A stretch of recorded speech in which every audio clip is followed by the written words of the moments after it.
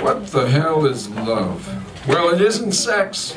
My first time was when I invited a girl I had dated casually in high school to a college party weekend.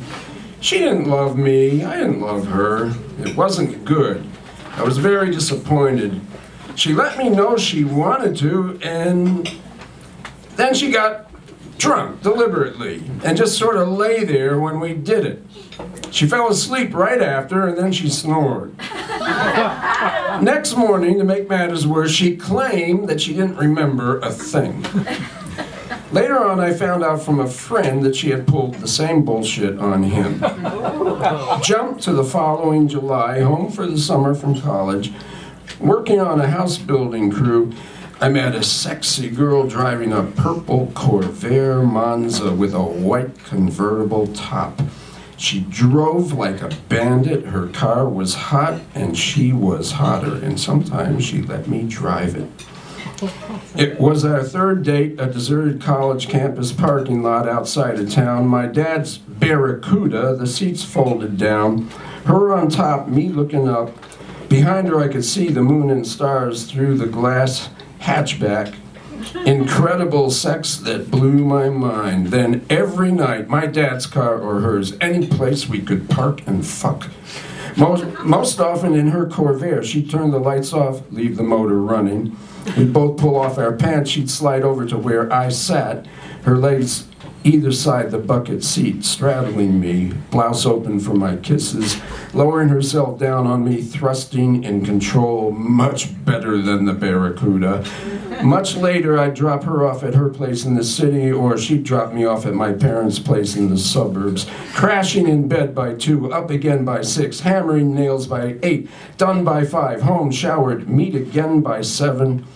All summer long, fucking every night till I went back to school. And then weekends, I'd hitch home or she'd drive up to see me. And gradually, lust became intimacy and love. So yeah, sex isn't love, but good sex can lead to love. So much time has passed since then, most of it's spent here in the Big Apple, and here's what I've learned. This is called Aspects of Love, New York City. Like fire, love burns hot for a time, then leaves just smoke that dissipates and ashes, those soon cold. Like smoke, you cannot clutch it in your hand. It will elude your grasp, for love is unconfined and will not be confined.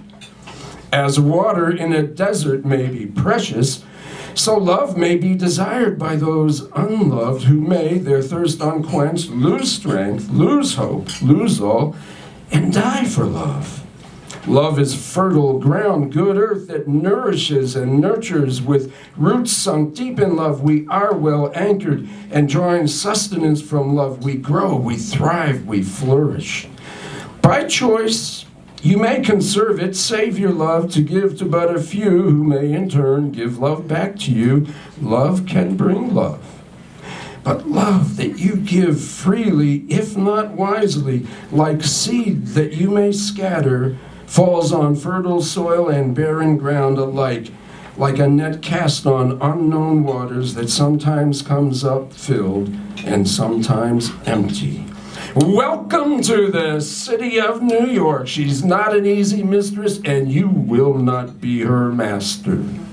But this is how we live who choose to love, and this is how we love who choose to live outside the narrow circle of family and friends, to live extended out into a wider world of wonder, foreign lands and shores of other oceans, towns and teeming cities where other tongues are spoken. The time is now, and you are here, and you are in the right place at the right time. Live and love abundantly, knowing you may lose, yet risking loss. Love will be both fire and smoke to you. Quench your thirst for love as often as you can. Some ground is fertile here, and some is barren. Love may flourish, though it often dies. But if you stay or leave, stay long enough that years from now, you may look back and say, good and bad, at least I had a life, for I have lived and loved in New York City.